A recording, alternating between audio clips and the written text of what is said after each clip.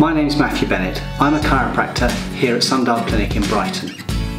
We're often asked if arthritis, or specifically osteoarthritis, can cause back pain. The short answer is no, not really. Osteoarthritis can be a contributory factor, but often only a very small one. Osteoarthritis is a really common condition and almost everybody gets it as they get a bit older. In fact, it's often described as the grey hair of the spine, but that very rarely progresses to pain unless there's some sort of underlying dysfunction. And that's where chiropractors come in. As chiropractors, we assess spinal function and identify the sorts of problems that actually cause back pain, where osteoarthritis is a small contributory factor. It's much more important to have joints that are flexible and core and back muscles that are strong. If you have that strength and flexibility, then you've got a healthy back.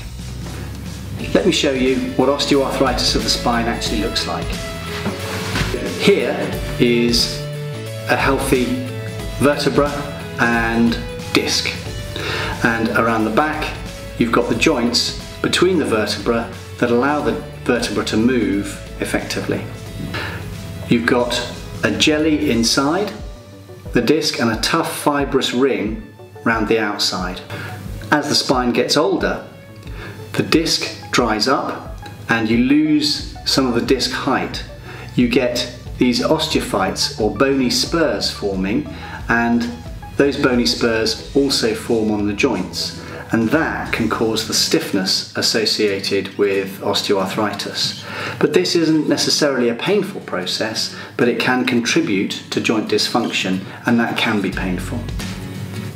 So if you'd like to get your spine checked to see whether osteoarthritis might be a problem, then do give us a call at Sundial Clinic, and one of our chiropractors or our physiotherapists will be happy to help.